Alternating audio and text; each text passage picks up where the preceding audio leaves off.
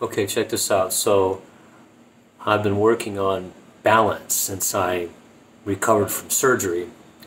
My massively reconstructed left thigh muscles.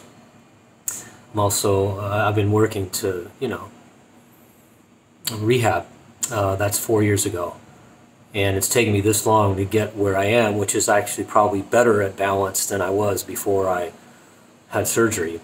And keep in mind that on my left leg, which I'm going to balance on first, I'm missing two muscles. I'm missing muscle that goes from here to here, which is the sartorius muscle, I think. It's the longest muscle in the body. It's a long rope-like muscle. It connects the inner knee to the outer hip, and then the gracilis muscle, which connects the pubic bone to the lower knee.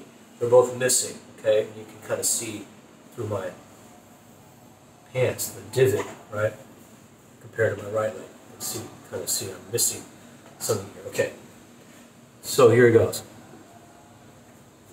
This is my surgically repaired leg doing the balancing.